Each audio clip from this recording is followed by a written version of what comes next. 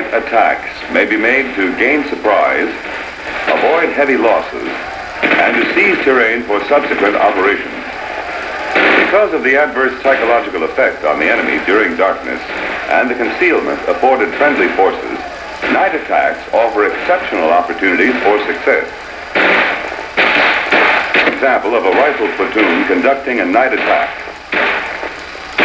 This is the situation. 1st Battalion, 66th Infantry, is attacking to the north to seize Objective Tiger, high ground overlooking the city of Warsaw.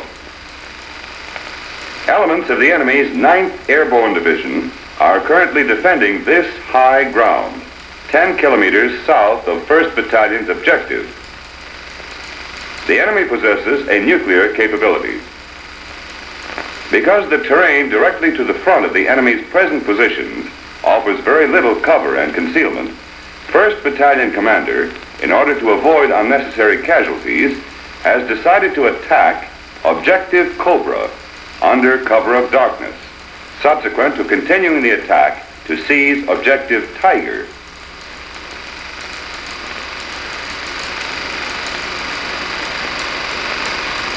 Company A has been assigned the mission of conducting a non-illuminated night attack to seize that portion of Cobra designated Objective Keen, which is defended by an airborne platoon. The line of departure is currently occupied by Company C, 1st Battalion, 67th Infantry. This is Captain Lawson, the commander of Company A. He has received the attack order from the battalion commander, performed the necessary troop leading procedure, and is now issuing an attack order to his platoon leaders. The battalion heavy mortar forward observer and the direct support artillery forward observer. Captain Gold is the commander of Company C, 1st Battalion, 67th Infantry. The unit Company A will pass through. The attack order contains the usual 5 paragraphs. However, due to the difficulty of control, night attack orders are more detailed than orders normally given for daylight attacks. In addition, the scheme of maneuver is made as simple as possible. For example, in a night attack, normally all 3 rifle platoons attack on line. The primary reason is, due to limited visibility, the commitment of a reserve platoon after the attack has been launched is both difficult and dangerous. Also, the employment of 3 platoons on line permits the placement of maximum fire on the objective, which compensates for the loss of accurate aimed fire because of reduced visibility. To facilitate control, a direction of attack is assigned to each platoon.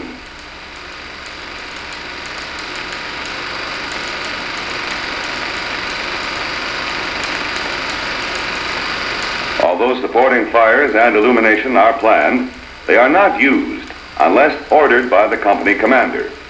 This would normally occur when the company attack is discovered. At the completion of the attack order, each platoon leader continues his troop leading steps. Captain Gold remains to complete coordination with Captain Lawson.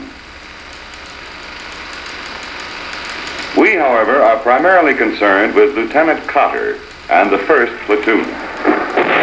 In night attacks, reconnaissance should be made during daylight, dusk, and darkness. This will assure maximum familiarity with the terrain as it actually appears, and as it will appear at night during the attack. To assist him when issuing his attack order, Lieutenant Cotter makes a sketch showing the control measures and the terrain his platoon will utilize during the attack. To compensate for slowness of movement at night, the company assembly area is closer to the line of departure than in daylight attacks. Because of this and the necessity for continuous movement, the attack position is normally designated but seldom used at night. The platoons are released from company control at the platoon release point, which is located in the vicinity of the attack position. This control measure is designated by the company commander. The points of departure, also designated by the company commander, is a control measure located on the line of departure over which each platoon passes.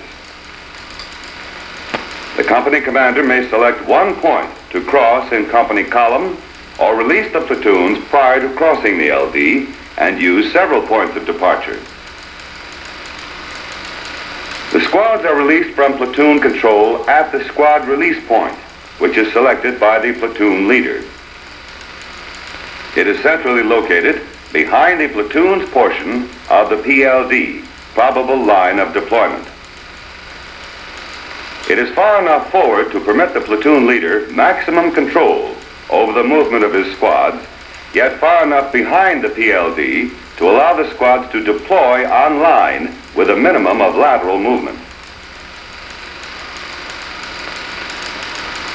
Both the platoon and squad release points allow for gradual deployment of the entire company as it moves toward the PLD, which is where the company commander plans to complete final deployment prior to attacking on line. Usually located on the enemy side of their wire obstacles, the PLD should be as close to the enemy as possible without revealing the presence of the attacking unit.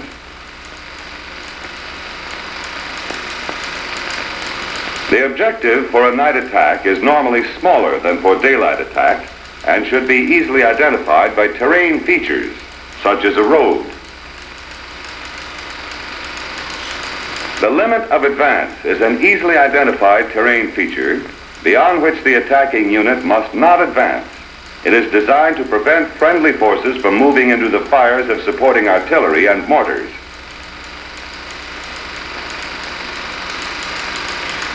Having completed his daylight reconnaissance, the 1st platoon leader issues the attack order to his squad leaders, the 81mm mortar forward observer, and the team leader, who will command the security patrol. In brief form, his order is as follows. Company A will attack at 0330 hours to seize objective King. 3rd platoon attacks on the left, 2nd on the right. Illumination and supporting fires will be available on call. Weapons platoon anti-tank squads will remain in the attack position initially, move forward to support the attack on order, and occupy positions in 1st and 3rd platoon areas during consolidation. 1st platoon will attack to seize the portion of objective King, which extends from the Tonron Point Road east 120 meters.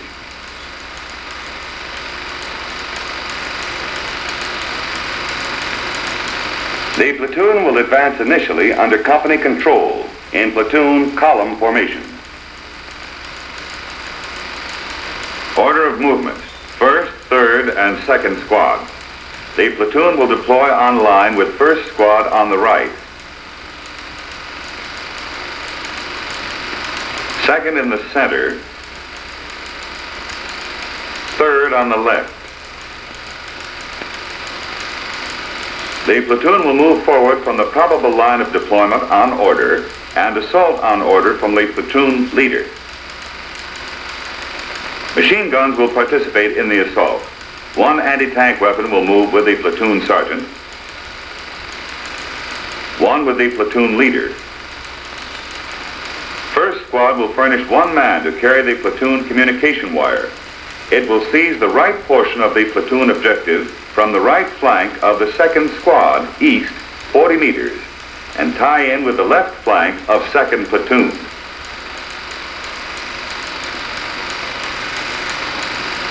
Second squad will provide flank security from the platoon release point to the squad release point and seize the center portion of the platoon objective from the right flank of 3rd squad east 40 meters.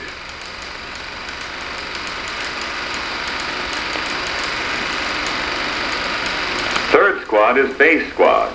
It will guide on the Tonron Point Road, seize the left portion of the platoon objective, and tie in with the right flank of 3rd platoon.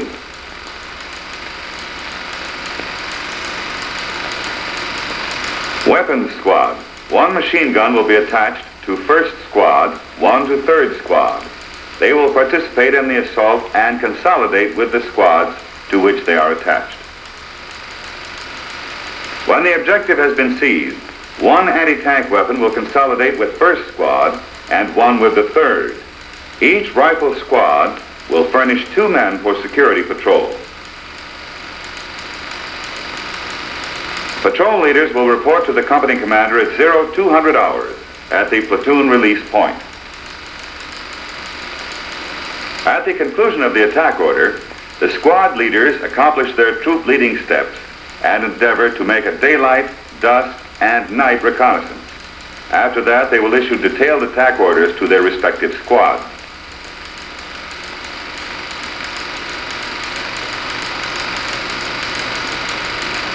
This is a rehearsal of the platoon security patrol, whose mission is to secure the platoon's portion of the probable line of deployment and to guide the platoon from the platoon release point to the PLD.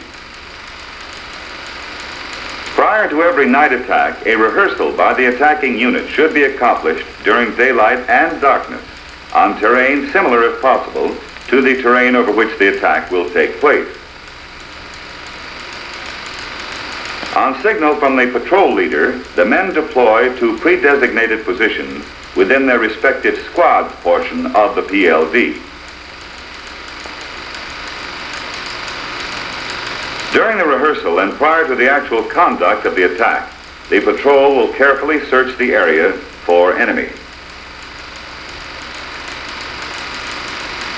After becoming thoroughly familiar with the area, 3 members of the patrol will return to the platoon release point to act as guides for their respective squads.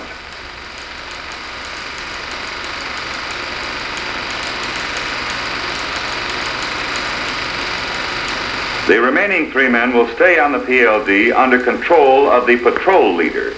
They will provide security, assist in positioning the squads when they arrive, and coordinate with the patrols of the adjacent platoons.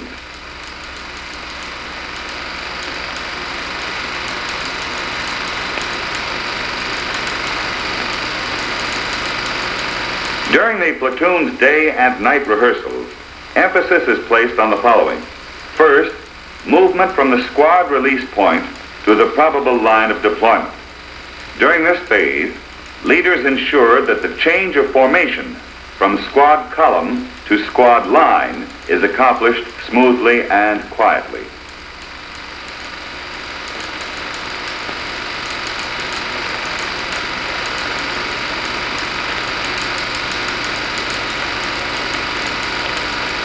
Secondly, movement from the PLD to the objective. Prior to giving the signal to initiate movement, the platoon leader visually checks his platoon to ensure that all of the men are standing and ready to move towards the objective. Because of reduced visibility, intervals between individuals on line will be less than during daylight attacks.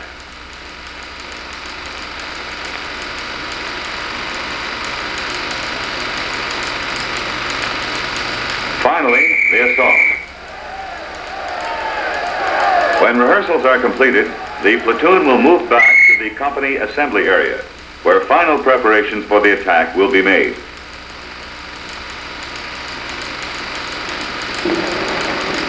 At 0200 hours, the patrol leaders, having already received patrol orders from their platoon leaders, report to Captain Lawson for a final briefing.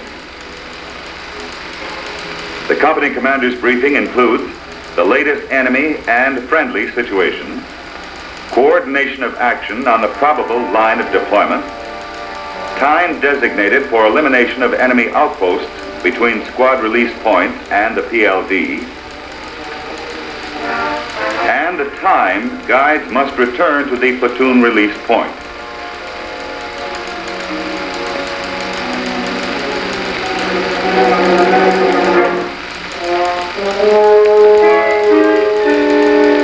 At the point of departure, the 1st platoon patrol is challenged by a Charlie Company rifleman.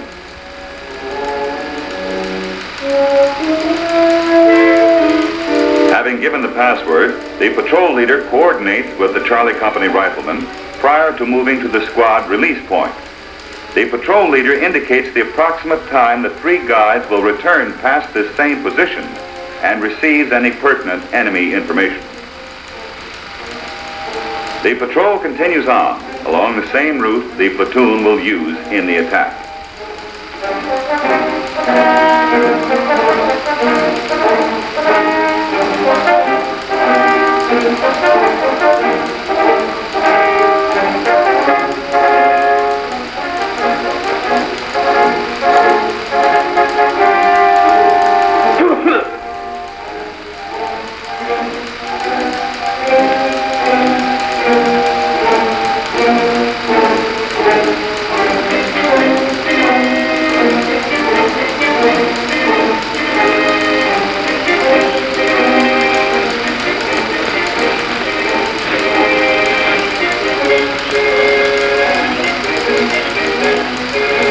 The point discovers an enemy outpost.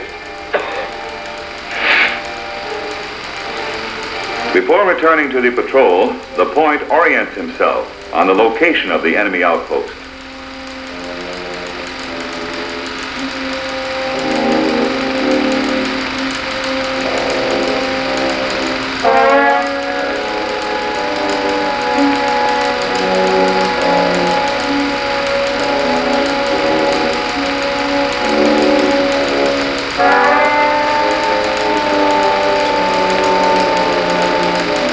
Outposts found between the point of departure and the squad release point should be, if possible, bypassed, and the location reported to the platoon leader by one of the returning guides. If necessary, the outposts will be eliminated silently.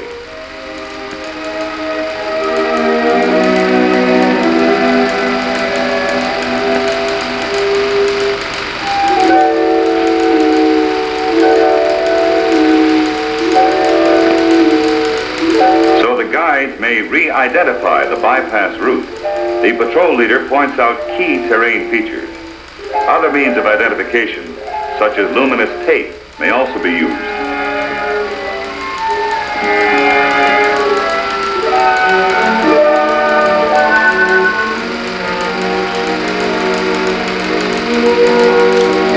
When the patrol arrives at the squad release point, the men move quietly and quickly to their respective squad sectors on the probable line of deployment.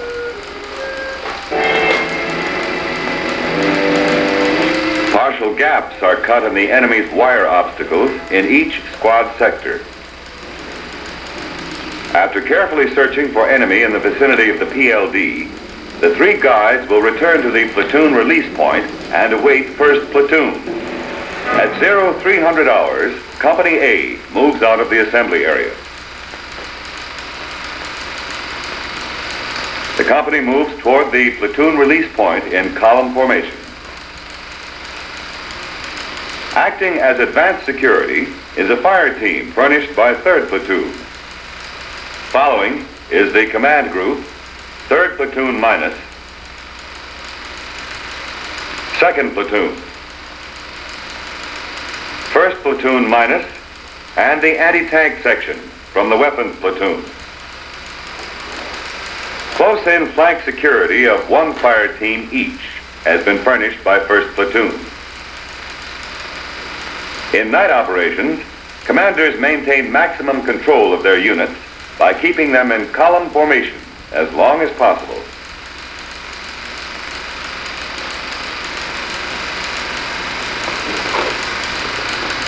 Throughout the entire conduct of the attack, leaders will move at or near the head of their units to ensure proper direction is maintained.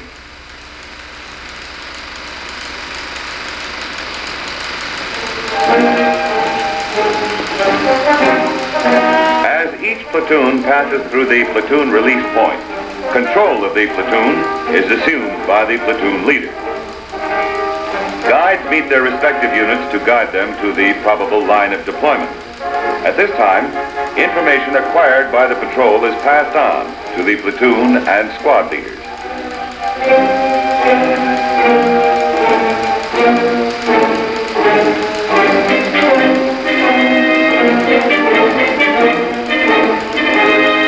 The platoon release point is also where the platoons may tie into the company switchboard.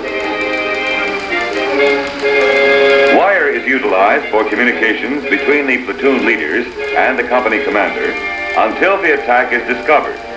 Radio is then used. First platoon moves toward the squad release point in column formation. Squads in column. Close-in security is established on both flanks.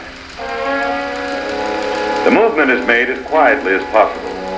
Radio silence will be maintained within the platoon until the attack is discovered.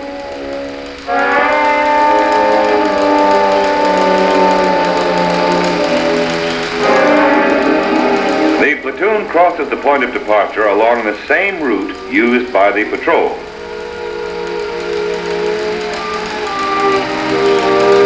At this time, the lead guide and two riflemen move out to re-identify the enemy outpost and the bypass route. These men will act as security and overwatch the outpost.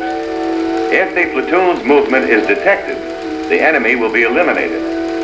If the platoon bypasses successfully, no action will be taken until a later time. Having bypassed the enemy outpost without incident, first platoon now approaches the squad release point. The second platoon, attacking on the right flank, is suddenly taken under enemy small arms fire.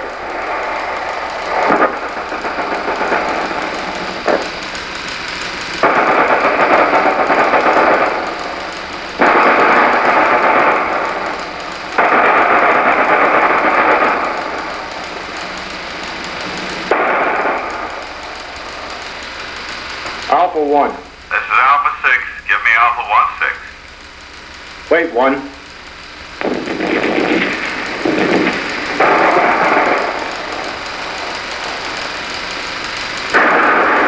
Alpha 6, this is Alpha 1-6. Second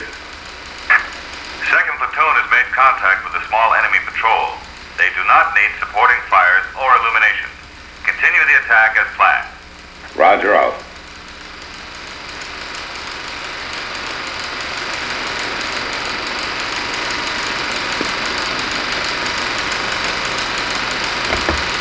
If one element of an attacking force is taken under enemy fire between the line of departure and the squad release point, the unit commander will not normally provide supporting fires and illumination if his other elements have not been discovered.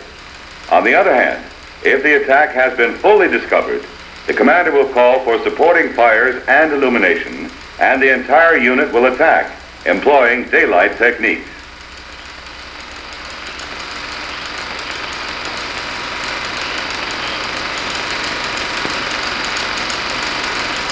When the platoon arrives at the squad release point, control of each rifle squad is assumed by the squad line of deployment.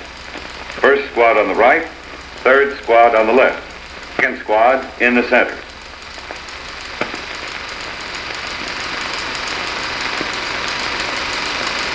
After cutting the remaining wire and passing through the enemy's wire obstacles, the squads will deploy into line formation, each squad leader ensuring his squad is fully deployed prior to reaching the PLD.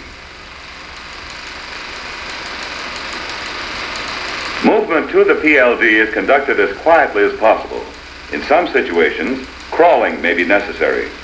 When the squads arrive on the PLD, they halt and take up the prone position. This is done to ensure that all platoons assault simultaneously.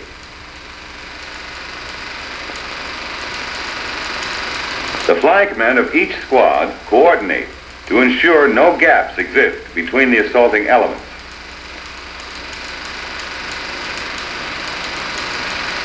With the platoon fully deployed online, the platoon leader notifies the company commander who, having received word that all three platoons are deployed online, orders the attack to continue.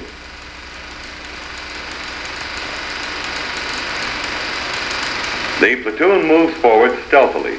Every precaution is taken to ensure the troops maintain as straight a line formation as possible. Sporadic, nervous firing on the part of the enemy is no indication the attack has been discovered. The attacking elements must continue forward as quietly as possible. If the platoon receives effective fire, the platoon leader has the authority to initiate the attack. However, it can be delegated to the platoon sergeant. As the platoon approaches the enemy positions, it is taken under effective enemy fire.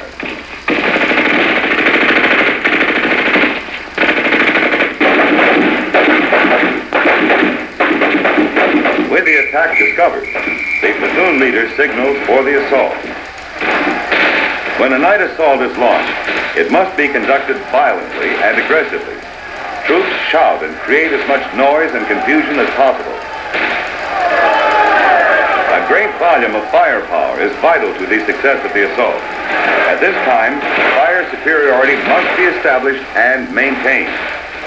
To prevent excessive casualties and to capitalize on the element of surprise, the assaulting troops move as rapidly as possible toward the enemy position. Tracers are used to increase the accuracy of fire and to demoralize the enemy. Pre-planned indirect fires are employed to seal off the objective, to destroy any retreating enemy, and to prevent enemy reinforcements. In addition, illumination is utilized to light up the objective area.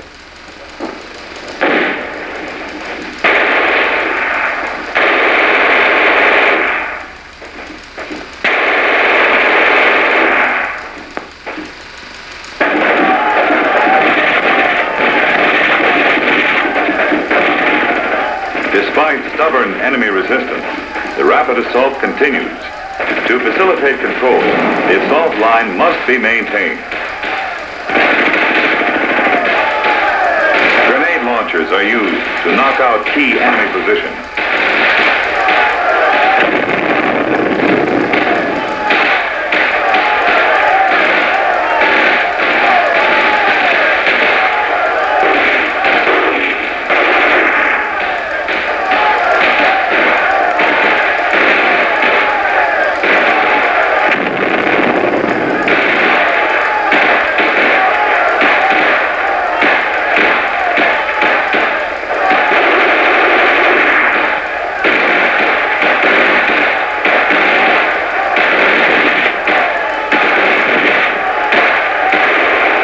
Moving rapidly and aggressively, the assaulting troops close with the enemy.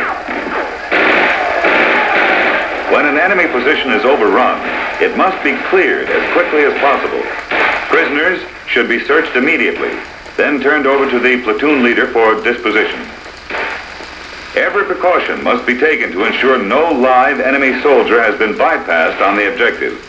The possibility of such an occurrence is greater at night than by day.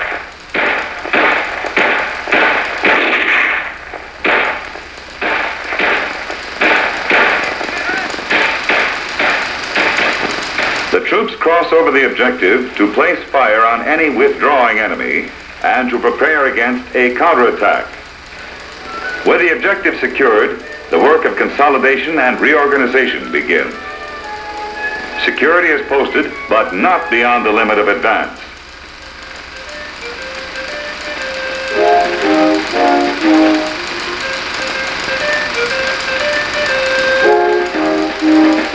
Ammunition is redistributed. Sectors of fire are assigned. Automatic weapons are given principal directions of fire. Key personnel are redesignated. Flank positions are set up on previously designated terrain features, and contact is established with the adjacent platoons. Prisoners and casualties are evacuated.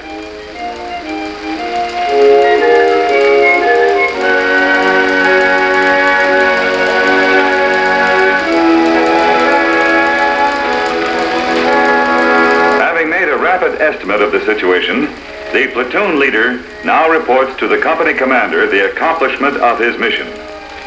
When an infantry unit is committed to a night attack mission, specific techniques and measures must be carried out. Prior to the attack, reconnaissance by key leaders should be made during daylight, dusk, and darkness. Attack orders will be longer and more detailed.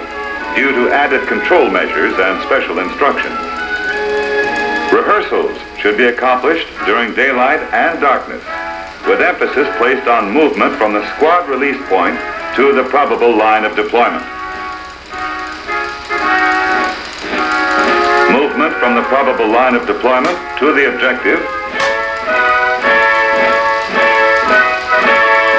and the assault.